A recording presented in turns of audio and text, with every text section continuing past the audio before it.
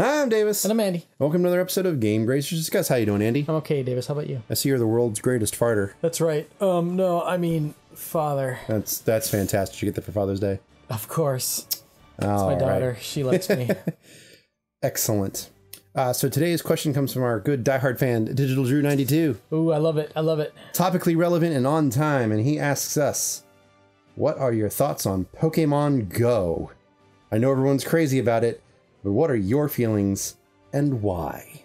So I've heard all the kids are downloading it to their phones. I have it.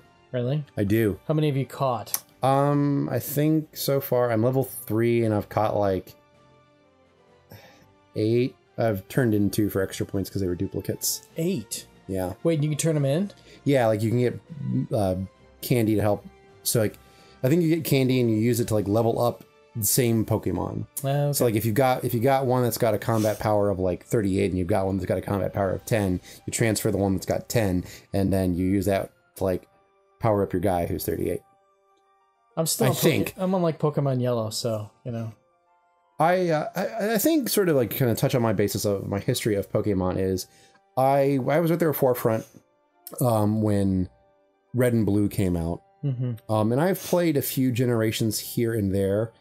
The first generation was the only one I really got into it. I played a bit of the Pokemon card game, which I found going through some boxes. I found my old Pokemon cards. And those are kind of like Magic. Yeah, it's like Magic training kind of thing. But like I've never been like a diehard Pokemon guy. I know like people get like crazy into it. I'm just like playing the games. They're just like it's a bit too grindy for me these days. But that being said, I went out for a walk during work today for about half an hour, and I learned 2 very important things. Number 1, I'm horribly out of shape. And number 2, I have no idea how to find Pokemon. And number 3, I had a blast doing it. There you go. You need a little hat with a little Pokeball on it. I want to be the very best, like no one ever was. So do you think this is the penultimate Pokemon because it's not quite VR, but it's augmented reality? If Nintendo ever made a virtual reality Pokemon MMO, the world would shut down. And that would... Nintendo become the largest economy in the world. I think I've heard a lot of Japanese anime series have started out this way. Like Dot Hack Sign. Well, yeah. I mean, Sword Art Online, all of those. Come on. All those, yeah. I mean, overall, my thoughts of it are, I think it's exciting to finally see Nintendo get into the mobile space. I think it's something they probably should have done a lot sooner. Well, with Miitimo, what do you think about that? Because that kind of fell off really fast. That fizzled a little bit. I feel like with Miitomo, it fizzled out because it was more of a social app than a game. And it wasn't like with Pokemon Go, like people physically go out, they go hunting, which kind of makes it fun and interesting. And then apparently I've seen like photos of people who like, they go to Pokestops and you meet other people who are collecting Pokemon and you just sit around, chat, and you go out looking for Pokemon, and apparently people fight over Pokemon and all sorts of stuff. I mean, I went out for my walk today, and I ran into a guy who was in the middle of catching a Parasect. Then I spent like 10 minutes walking around that area trying to find one. Yeah, last night I was out, and I saw a lot of, it was like pairs of guys, and they all had their phones out, and they were all kind of walking in the same direction. It was kind of funny. I knew exactly what they were doing. Yeah, like when I was out there, I saw a couple of people with their phones out kind of looking around aimlessly. Yeah. And I was like, either they're just lost because they're new students at the school, or they're playing Pokemon Go, or both. What do you think this says about the health of the Pokemon series? Considering that Pokemon Go came out and then shortly thereafter, the new Pokemon and the current generation Pokemon became the top-selling games on Amazon, I'd say that means a lot for... Well, that's a good thing. That's a good thing. And I think Pokemon Go in particular is a great franchise for them to branch out into the mobile space because that's so perfectly suited to that kind of environment. Something you can just pick up your phone, go do, have some fun, hopefully put down,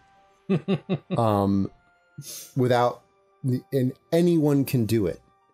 Like, you can have parents who don't know crap about Pokemon see their kids doing this. Oh, the kids are out having fun. I should go with them, and they'll start having fun, and maybe they'll get into Pokemon. Maybe then when the game comes out later this year, then the parents will join in that, you know, those kind of things. I think it's sort of hopefully that new spot where the Wii was, where they courted the non-gamers, and now they have the option of doing that again. And I've heard stories of that actually happening. Mm-hmm. So we'll see. What about the tail on the game? Because I think they need to do some improvements to keep people's interest up. I think so. I definitely think if they can have frequent periodic updates of new Pokemon, maybe a couple gameplay elements, or maybe they realize that people aren't leveling up fast enough and need to catch some stuff, there are other ways to do that kind of thing.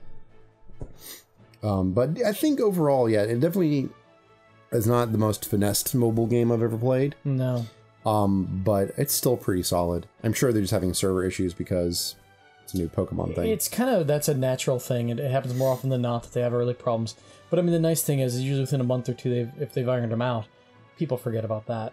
Yeah, I mean, usually, I think I remember like playing World of Warcraft when it first came out, and it was a goddamn mess because boats would leave the harbor and then they would despawn and you'd fall in the middle of the ocean and die from fatigue because you couldn't swim back to shore fast enough. Sounds like a blast. So I think it'll be interesting to see and how they tweak the getting Pokeballs. Obviously, that's kind of a big part of the microtransactions. Hopefully they can Pokestops, man. You just go to Pokestops and get 3 or 4. But what happens do you know where there's a Pokestop? Where? Al Carbon. So you can get your sweet chicken sandwich and your Pokeballs. Such a delicious chicken sandwich. I'm kind of convinced at some level, though, there's going to be these creepy like child predators that are going to use it to lure children. I've heard that idea running around because apparently some people have used, there is an item you can use, it's called a lure, and you can put it out and it attracts wild Pokemon. The idea is like people would see, oh, there's someone put a lure out, and everyone kind of congregates that. Apparently, I guess some people did that and tried to mug people and take their phones. Wow. I was thinking like windowless vans with the doors open, and some creepy dude in there being like, yeah, I got your Pokemon right here. I got the one-eyed Squirtle for you to catch, if you know what I'm saying. Probably more like a one-eyed Blastoise. Or one cannon Blastoise. One and done, baby.